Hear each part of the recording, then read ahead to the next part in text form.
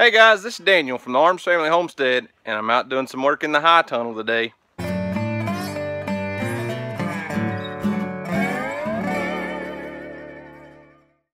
So let me show you what I'm going to be doing, kind of talk you through this real quick. If you'll remember, last fall I put these 3 raised beds in here, and they've done really well. Everything grows in them great, and I've always said I wanted to do more raised beds in here. Those were made mostly out of sheet iron. You can tell they're sheet metal on the bottom with just a wood frame around the top to hold them together. Those were extremely time consuming to build. Took almost about 10 hours to build those 3, and I don't have quite as much leftover scrap sheet metal right now, so I'm going to be putting some more raised beds in here. Let me show you what I'm doing there. Okay, so those first 3 are down that sidewall, and I built them right at 3 feet wide, and it's just a little bit too wide without having a walkway down the side. So I'm going to start over here on this side, and instead of going 3 feet wide, I'm going to put a raised bed all the way down this and make it 2 foot wide, have a walkway, and then a bed about right here that's 3 feet wide. I'm going to leave all this open in the middle for now. I didn't buy enough material to do all raised beds here. And then I'm going to put another one that's 3 feet wide. Basically, you can see the layout right there. So I'll have raised bed, walkway, raised bed, a walkway, and then I'm going to leave the middle open, like I said, where I plant in the ground still. So I'm going to be building 3 raised beds in here today. 2 of them that are 3 feet wide, and 1 over here that's 2 feet wide, and they're going to be 40 feet long. And here's what I'm going to be building them out of. It's nice to live in a small town because I just called my local lumber yard and they delivered it because my trailer isn't functional right now. I've got some issues with my trailer. So they just delivered the lumber for me for free. Awesome deal. I'm building them out of 2x10s, pressure treated 2x10. They're 16 foot long. So each bed will have, be 40 foot long. So I'll have 2 boards full length 16 foot, and then I'll cut one in half and have an 8 footer. Now I know everybody has their own thoughts and opinions on using pressure treated lumber, but I've built raised beds out of just straight untreated pine, and they only last about a year. They don't hold up very well. I'm not going to go into all the details on why you should or shouldn't use pressure treated lumber. Do your own research. If you feel safe using pressure treated lumber, go for it. But first off, just regular pine that's untreated doesn't last very long. Could use cedar, works great, very expensive. Redwood, best option. Holy cow, I just can't afford that stuff. So we're going pressure treated lumber, and they should hold up for several years. So I'm gonna get started, guys.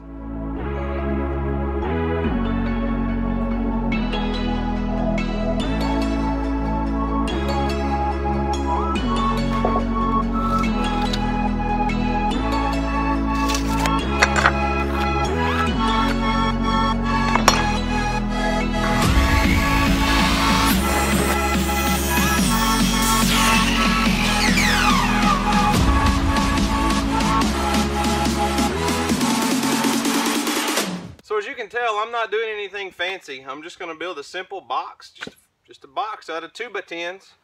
I'm using these coated deck screws. I'm not just going to use regular old steel screws because they will rust out and fall apart in no time. I'm going to screw the corners together, and I've cut some pieces of a pressure treated 2x4. I'm going to put those in there just to screw in from both sides to help secure these corners a little better, because you're going to have the weight of that soil pushing out all the time.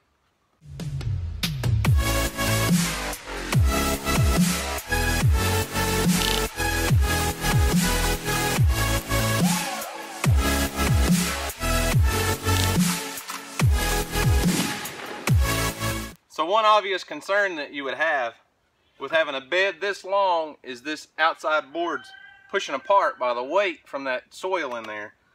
So I've cut a board the same length as what I want the width of my bed to be. I'm just going to screw it in place in here, and that'll help hold that bed together instead of letting it push out from the weight of the soil.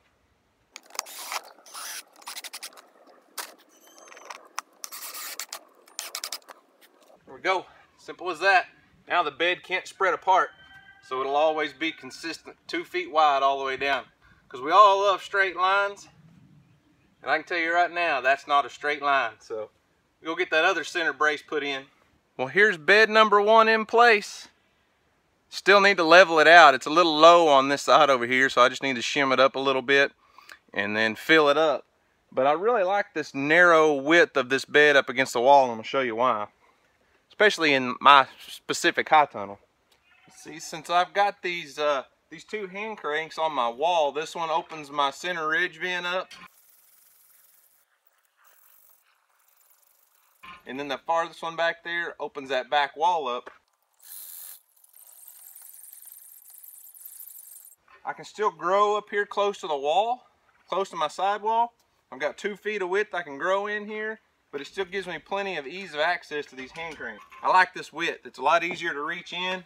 On the other side, I've got those 3 foot wide beds, and it's just kind of hard to reach. I should have left a walkway.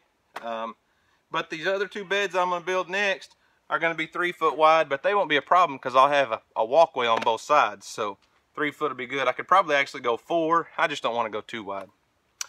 Time to get started on the next beds.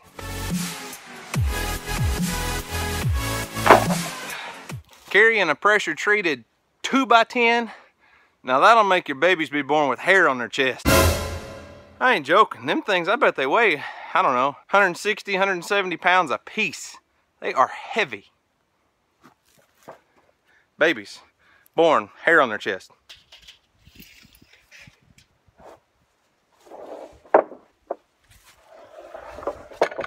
One thing you've always got to remember when you're working with this dimensional lumber like this. So as I said, my beds are 40 foot long, 16 foot board. 2 boards, that's 32 feet. Then I need an 8 foot board to finish it off. Well, don't forget this lumber. It's a 2x10 by 16 foot long. Well, it's actually 2x10 by 16 foot 1 inch. So when I cut these in half, if I just cut it at 8 foot, one side's gonna be a little longer than the other, be out of square. So I'm having to cut these, measure them 8 foot 1/2 inch. So don't forget, dimensional lumber is not true. 2x10 by 16 is more like 1.5 inches by 9.5 by 16 foot 1/2 inch. So don't forget that. It'll throw you off square. Bad, trust me. Don't ask me how I know, just trust me.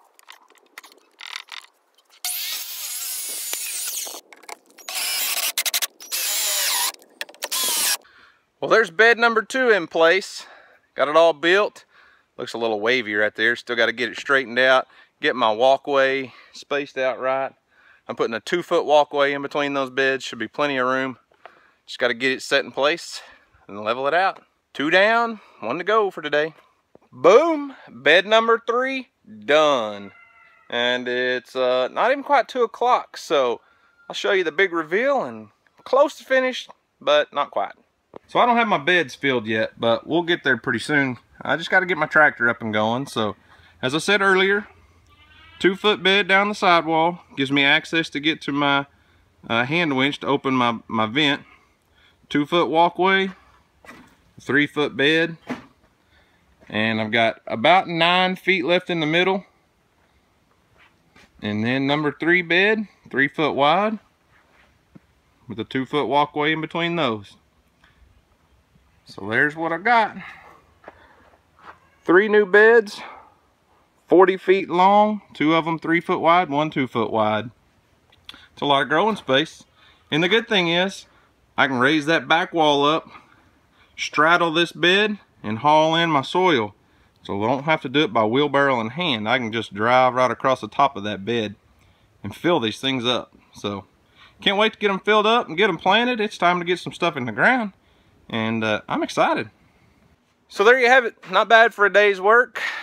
I mean, started about 10, finished up about 2. Now I've got an hour to take off, lay down, rest, and then go to work. I've got to work a shift tonight, so got to work 3 to 11 this evening. Not too worn out, not too exhausted. Anyways, let me know what you think, guys. Do you prefer these raised beds? Do you like growing in a raised bed, or do you prefer straight in your soil? Let me know what you think. What are your thoughts on the matter? What are your thoughts on the treated lumber? Some people don't like it. Some people say it's the only way to go. I mean, it's just a personal preference, but I don't know. So what are your thoughts, guys? Let me know in the comment section below. Thanks for watching. I do appreciate it. Y'all have a great day. We'll see you on the next video.